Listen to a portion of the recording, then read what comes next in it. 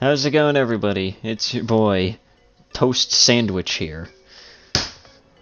This is one hell of a starting week, let me tell you, okay? So we already started off with Creepshow Art returning and basically proving the entire point that she's, well, ironically enough, a creep.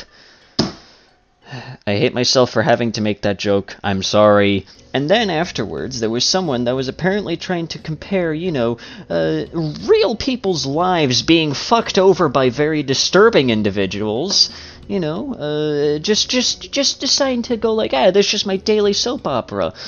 And now, I shit you not, okay? You're probably going to either, facepalm yourself so hard that it's going to just create a crater, or you're just going to throw whatever device you're watching this on through the nearest window when I say this. It's going to be one of those two different reactions here when I say this.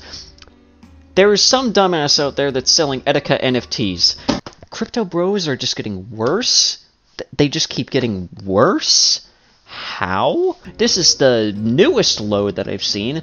I guarantee you there's probably going to be Betty White NFTs at some point. I wouldn't be surprised. After all, this is a person's, how do I say this to be YouTube friendly? This is a person's self-termination that's now being profited off of.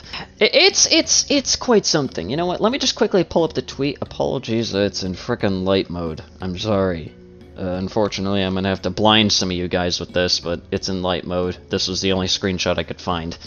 But here we have this person right here saying, what y'all have been waiting for? No one's been waiting for this, by the way. I guarantee you, only, no one has been waiting for this. Etika Punk NFTs! Commemorate the life of Etika, who sadly ended his own life with these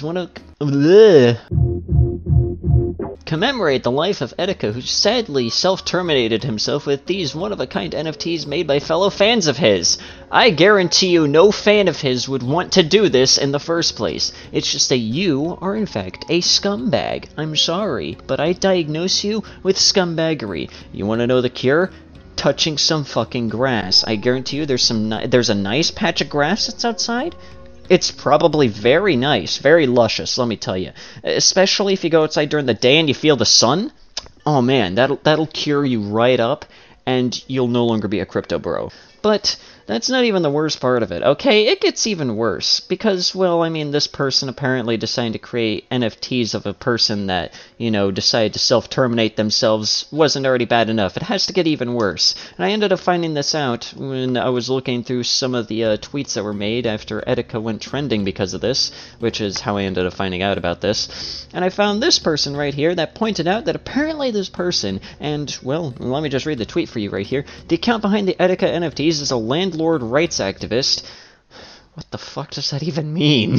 The account behind the Etika NFTs is a landlord rights activist who is one of the main orchestrators of that GC that was doxing trans people a few months ago. They're insane and they just want a reaction. Stop quote retweeting it, and that's what they want. Which is pretty much why people are only just, tweeting out the screenshot and, not the actual dumbass that's actually selling this. Because, well, I mean, let's just put it this way.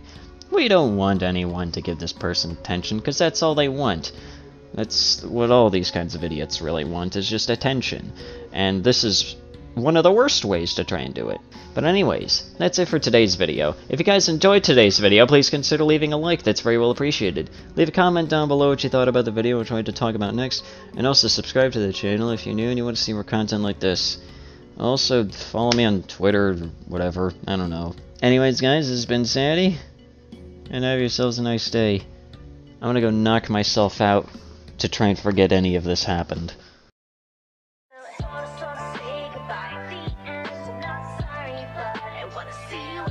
Sometime, a song in my heart, a world of worry falling on your mind. But don't be